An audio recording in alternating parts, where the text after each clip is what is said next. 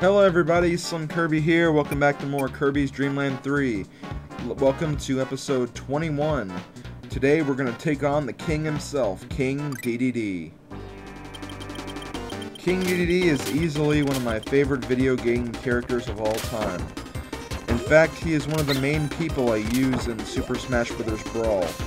Not because he's ranked at a high tier, but because he's an awesome character, and that's one of the main reasons why I use him.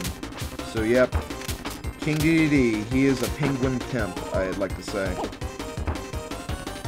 Okay, if you haven't noticed the video time for this video, it's kind of small. I'll explain why later when we get to the point, but yeah, we already defeated Dedede. He's not very hard with a power-up or without a power-up, so you should be able to take him out relatively easily.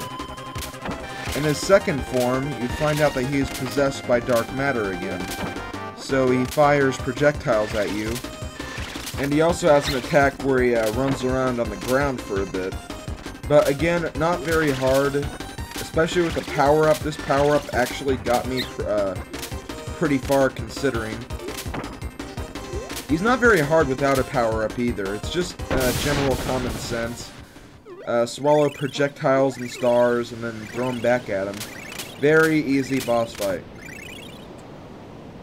Now, since we collected all the hard stars in this level, and in every world in the game, we can access the actual final boss.